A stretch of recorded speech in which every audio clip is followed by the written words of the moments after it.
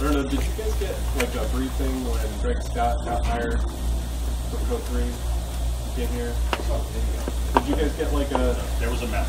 Don't do anything dumb memo? So we hired Greg, and that was after, I think, Echo had acquired Code 3. And since then, good things have happened for us and bad things have happened for Code 3. We now have an Australian subsidiary and are essentially, over the next 5 years, going to take that entire market away from them.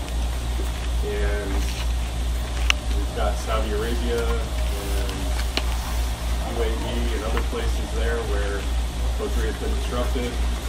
And now we're hiring the AMBER sales team essentially at one of the highest levels within Echo. And Echo's suing these people personally, and I can see them, like, if we make any misstep, if we say, hey, what was your annual sales number? How many people did you have?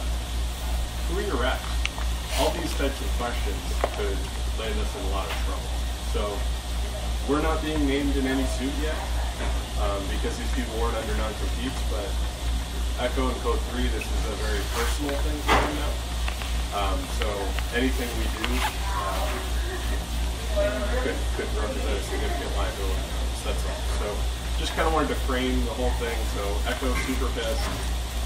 Code 3 also super pissed. We stole some really good people. They're going to help us. We're really happy. Keith, I don't know if you external from the U.S. That we could employ. I guess you just have to trust me. I think if we had to go somewhere else outside the country, like, that's not a showstopper.